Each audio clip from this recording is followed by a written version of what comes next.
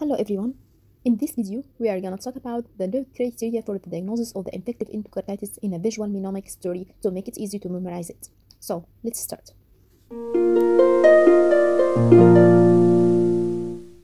Once upon a time, there was a duck who lived in a village. Duck for duck criteria, easy to remember. The duck was known for two major things, which should make us remember the two major criteria of duck criteria too. The first one was his revolution in agriculture field, as he owned two farms, which should make us remember one of the major criteria of duck criteria, which happens to be two positive blood culture of a typical microorganism of infective endocarditis. The agriculture should make us remember the blood culture. Agriculture and blood culture sound similar, right? The two farms and two blood culture too. Back to the story, the second major thing was his echoing sound through the farms while he was singing, as he liked to spend time a lot singing in his farms. This should bring us to the second major criteria. As typical echo finding, infective endocarditis is the second major criteria. The echoing sound and the echo finding we can relate, right? Those are the two major criteria, the two positive blood culture for a typical endocarditis organism and the typical echo finding. Okay, let's move on to the minor criteria. One day, the duck saw a beautiful girl working in his farm. Her name was Raj. The girl's name should make us remember the immunological phenomena which happens in infective endocarditis as one of the minor criteria of Duck's criteria. Raj are for rough spots, which result from antigen-antibody deposition in the retina. O for ocular nodules, which result from antigen-antibody deposition in the palps of the fingers and the toes. And J for glomerulonephritis, which result from antigen-antibody deposition in the kidneys. The duck immediately fell in love with her, but unfortunately, the girl didn't love him back, so he started to suffer from the hotness of his love. The hotness of his love should make us remember the hotness of the fever. The fever that at least 38 degrees is a minor criteria of Duck criteria. The duck started crying until his eyes turned red. The red eyes should remember us with the conjunctival hemorrhage, which is one of the vascular phenomena that considered as minor criteria of Duck's. Red eyes and conjunctival hemorrhage. And he was saying, "Oh, her love runs in my arteries." Oh, poor duck. The only thing that could run in arteries is the intra-arterial embolism. Did I just say intra-arterial embolism? Embolism is actually one of the vascular phenomena that considered as minor criteria of Duck criteria. What a coincidence. The broken-hearted duck then suddenly disappeared. And when people was asking about him, some was answering he may just had gone this way. And this should remember us with Gone-Way lesion, which is another vascular phenomena that considered as minor criteria of Duck's criteria. It's blue-red macules over the palms and soles due to septic emboli.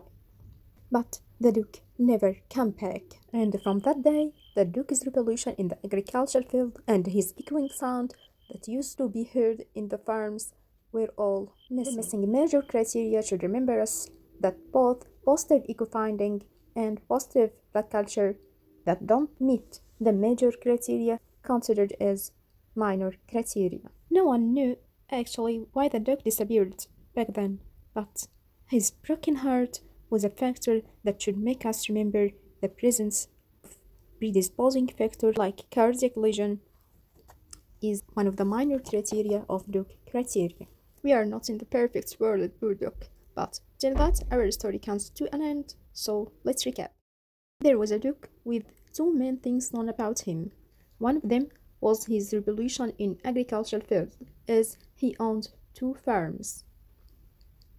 And this should make us remember that two positive blood culture for a typical endocarditis organism is one of the major Duck criteria. And the other one was that his sound used to be heard echoing through the farms. And this also should remember us that the Typical echo finding of infective endocarditis is other major criteria of Duke's. The Duke once saw a girl, her name was Raj, and this should make us remember the immunological phenomena which considered as minor criteria of Duke's criteria. R for rough spots, O for osseous nodules, and J for glomerulonephritis. The Duke fell in love with her, but she didn't return his love back, and he started burning with the hot love. And this should make us remember the hot fever as one of the minor criteria of Duke's criteria. He cried his eye out until they turned red, and this should make us remember the conjunctival hemorrhage.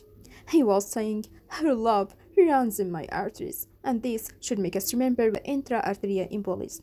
The Duke disappeared suddenly, but some said that he had just gone in this way, and this remember us with the Gunwale lesion. The conjunctival hemorrhage, the intra-arterial embolism, and the Gunwale lesion are all vascular phenomena that considered as minor criteria of Duke criteria. The revolution in the agricultural field and the echoing sound of the Duke were all no more exist, and this remember us with that positive blood culture and positive echo finding that not meet the major criteria is considered as minor criteria of Duke's criteria. The factor that predisposed to his runaway was his broken heart, and this should make us remember that the presence of predisposing factor is cardiac lesion is another minor criteria. Now, let's leave our Duke in his grave, but before we can go, let's summarize what we have learned in this video. For the diagnosis of infective endocarditis, we need 2 major criteria, or 1 major and 3 minor criteria, or the whole 5 minor criteria. 1 major criteria and 1 minor criteria, or 3 minor criteria, raises the possibility of infective endocarditis. The major criteria are 2 or more positive blood culture of a typical infective endocarditis organism, or positive typical echo finding of infective endocarditis. The minor criteria are immunological phenomena, in the words of Raj, R for rough spots, O for osseous nodules, and J for glomerulonephritis. Fever, which is at least 38 degrees. Vascular phenomena, like conjunctival hemorrhage, intra-arterial embolism, and Gunwale lesion. Echo or blood culture, which is positive but not meet the major criteria. And the presence of predisposing factor, like intracardiac lesion or intravenous drug users, or the prosthetic valve. For a full version of video about infective endocarditis, please follow us. It's coming soon. And for more videos like this, subscribe, like, share, and ring the bell.